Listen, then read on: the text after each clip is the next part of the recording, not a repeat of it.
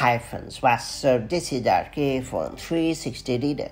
It's time to learn how to access saved passwords in Google Chrome on Mac or Windows PC. To ensure you don't have to manually enter your passwords time and time again, Google Chrome offers you the option to save your login information and passwords into the built-in password manager.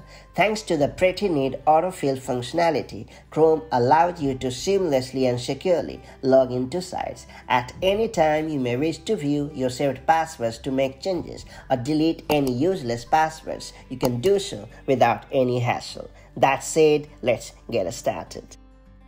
First off, open the Google Chrome browser on your computer.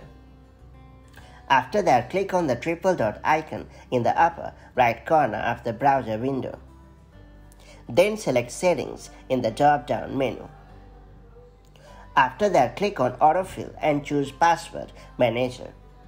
Then find the account or password you would like to view. After that, click on the eye icon in order to access the hidden password for a specific account. Then click on the triple dot icon next to each password to edit, copy, or remove it as per your needs. And that's pretty much it. So that's how you can easily access saved passwords in Google Chrome on your Mac or Windows PC. Keep in mind that Chrome may ask you to authenticate using password or through biometrics before allowing you to view or make changes to the saved passwords. If you found this video helpful, do like and share it, and I'll see you in the next video with more such handy tips and tricks. Till then, stay safe and have a great time. Bye.